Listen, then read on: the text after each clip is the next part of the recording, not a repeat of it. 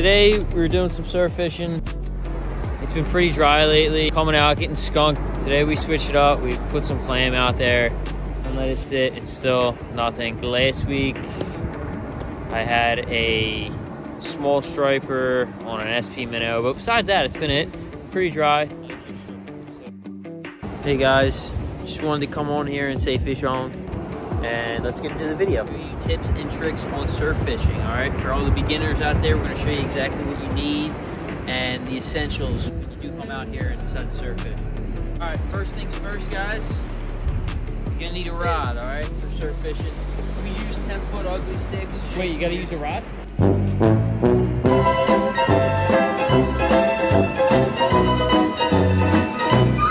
gotta use a rod when you're fishing, all right? Especially surf fishing. You want a nice big rod, 10-footer, so you can cast it out past those breakers. You kind of want to use a bigger size reel. Yeah. And you want a stellar tape job. Look at that. Second thing, very important, especially if you're soaking bait, you're gonna need one of these. You're gonna need a spike, okay? They're a must. It's a must. It is a must. All right, another thing you're gonna need. Take one. You're gonna need some weights. You're gonna need some heavy weights. We got some sinkers here. These are called diamond pyramids. All right, this is a 3. That is a 4. These are our favorite.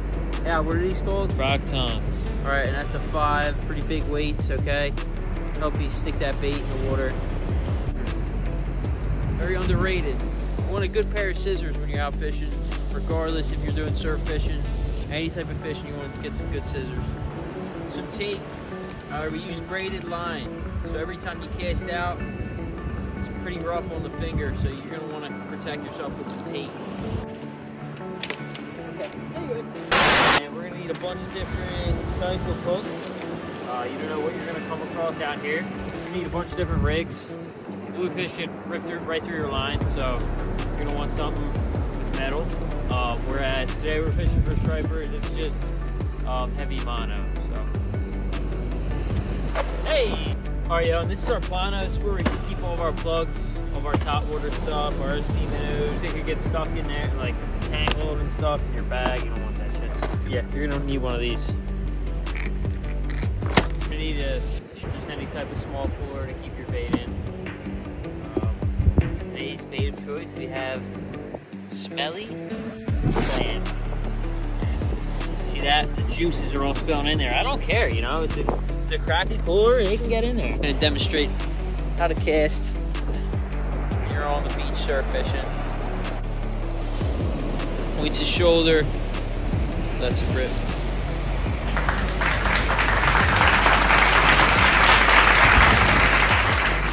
Part of the bomb squad. Dude! Oh my god! Damn! Don't get this on camera. I seen a bird picking at something. I was like, dude. Poor thing. Yo. Wait, back up, back up. Yeah. I would say that's overslot. You think? God, dude. Okay, you want me to pick it up or you pick it up? You pick it up. It's already in its mouth. Pick it up. I gotta feel this thing. Oh my god, dude. I can't imagine how much it weighed. Hold on, wait. I gotta take a picture and send it to him. So I know that was a very basic list of items. If you guys are interested in learning more about surf fishing, definitely check this book out. It's The Complete Guide to Surf Fishing, and that's literally what it is. It's pretty awesome, and it contains a lot of knowledge. So I'm going to leave a link in the description box for that, along with the other items mentioned in the video. Thank you for watching.